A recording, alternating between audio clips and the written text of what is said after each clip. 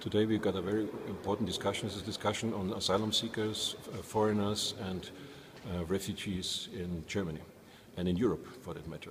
So this is a topic which is on the #1 priority. If you watch the news every day, is the topic, even more than Iran and Kosovo and other things.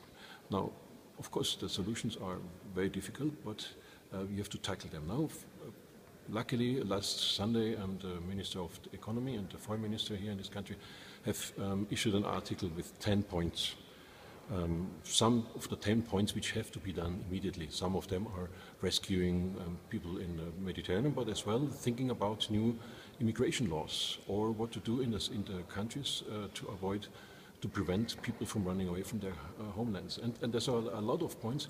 Now we're discussing some of these, and we present this later to the Minister and see whether we have some additional elements on this.